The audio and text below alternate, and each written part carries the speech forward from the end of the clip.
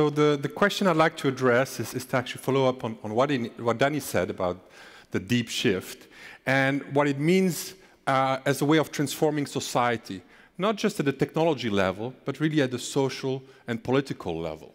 So do you recognize this guy? Who is that? Julian Assange. Okay.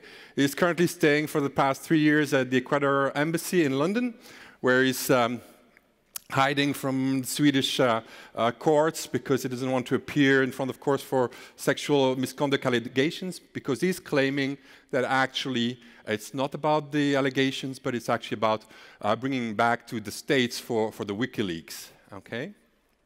So have you any idea how much the UK has been spending on making sure he does not escape from the embassy?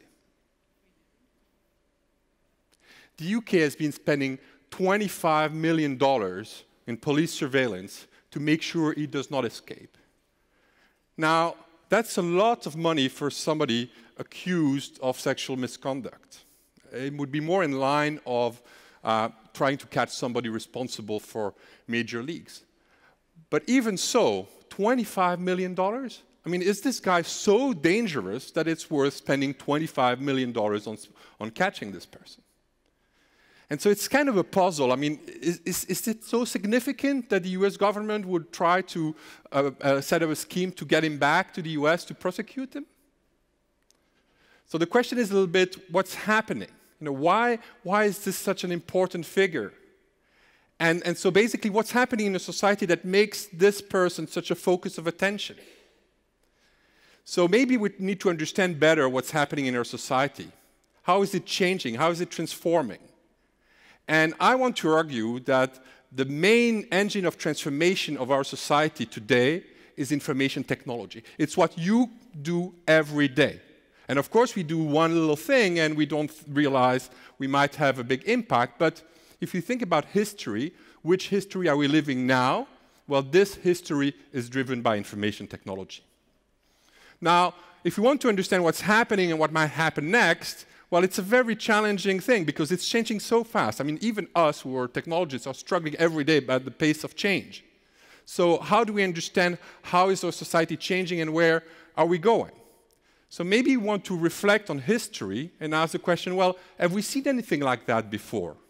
Well, not quite, but, well, if there is one event in history that mirrors the effect of information technology we see today, that's certainly the invention of the printing press in the 15th century. Now, you read this in history books, and you know, when I started thinking about this, well, it seemed kind of remote. I mean, you know, the printing press, of course, with books. I mean, we're used to that now. But is it such a big change in society? Yes, it was a huge change in society. You have to imagine, in the 15th century, about 5 million books were produced that were handwritten books. And Gutenberg, around 1440, inventing the printing press in its modern fashion.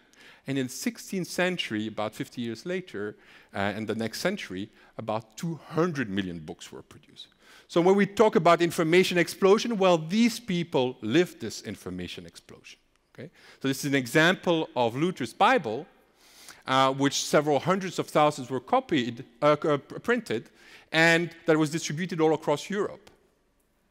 In fact, it can be argued that the Protestant Reformation was entirely dependent on the availability of the printing press to disseminate the ideas of Luther and Calvin across Europe for the Protestant Reformation to take hold. Without this, their ideas would not have spread the same way, we would not have been able to transform our society. The Protestant Reformation is a major step in our history. It's really about restructuring society in a fundamental way and changing its values. So these people were complaining about the state of society in the 15th century, in the 16th century, saying that the society was unfair, that basically nobility and the church were controlling society in a way that was exploiting the rest of people. And we could argue that we are in a fairly similar situation. Today, 85 people in the world control assets as important as the lower half of humanity. 3.5 billion versus 85. And this is only going to get worse. The technology that we are developing every day allows concentration of resources, of money, of power across society in an unprecedented way. So we have to think very hard about what our society looks like now and what it's going to look like soon. So if we think about life at the end of the Middle Ages in the Renaissance, well, the structure of society was fairly simple. Nobility on the one hand and the church was controlling society. While you could say today that basically the two forces that control society are businesses and government. Okay? And you could argue in the same way that the social contract that was at the basis of Middle-Age society, that was darkened through corruption, in particular corruption of the church, well, that we could actually see the same thing in today's society. Basically, businesses and governments have developed fairly unsound relationship, and businesses are able to put the agenda forward as they see fit. You could also say that medieval society and Renaissance society were organized against the concept of God. That was the religious concept. That was the whole structure and foundation of society. Well, today's society is centered around money, around the market.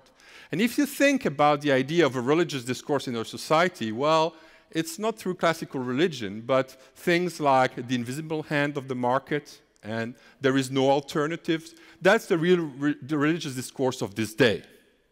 This is where our new religion is. This is the central values that organize our society.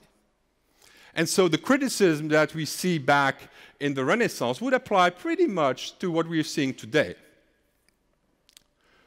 So basically, we could argue that we are up for a large conflict in society, where people are starting to raise up and emerge and say, no, we want something different.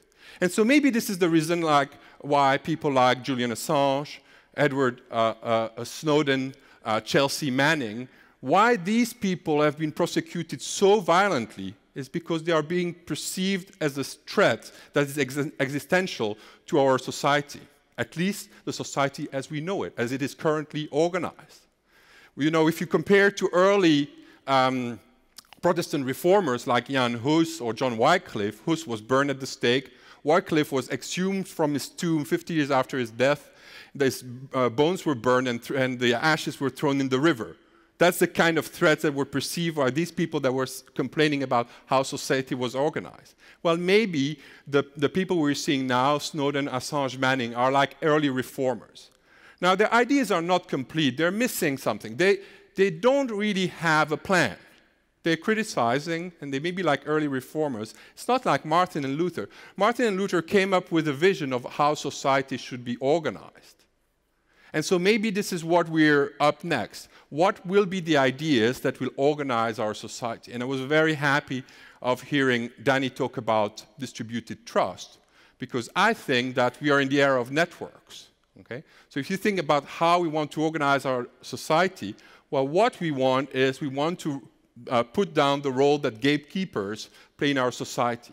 A lot of things that we do that are related in particular to the financial system, is centered around the notion of a gatekeeper. You need a bank, you need a central bank, you need somebody to check this and that. And these people are basically controlling a lot of things going on there and imposing a certain view, a certain organization, and making a lot of money through this. So distributed trust is a fundamental revolution. It's another point I argue. If you think about Bitcoin, it's not a small thing. It's a huge thing. I don't like Bitcoin because it's so libertarian, it doesn't have nice social values, but the technology behind it is a real social breakthrough. It will help us reorganize in a society that doesn't need gatekeepers. You know, things look very similar if you take a Facebook or Uber or Bitcoin. It's big network things, but there's a big difference. In Bitcoin, there is no gatekeeper. There is nobody to control things. There is the implementation of a social contract. And Bitcoin is just about financial transactions, just exchanging money. But these distributed trust systems have a much broader scope than that. They can be used to reorganize the backbone of a society, because the backbone is about the finances. We're not going to move past that. We might want to reorganize that. So basically, if you talk about the stock market, why do you need a classical stock market? Why do we all need to pay 1% whenever we do a transaction, and a bank does not need to pay 1% when they do a transaction? There's something wrong there, deeply wrong. If we were to implement these distributed trust technologies for the stock market, for insurances, for lending money, we could actually rearrange the backbone of society and transform it radically. Now, this means something important for you, because you will be the people building this new society, building the backbone, the infrastructure of this new society. Architecture is politics. As technologists, we usually want to shy away from these questions, but we cannot anymore. They are our questions every day. What do I develop and what society am I creating through this? Thank you very much.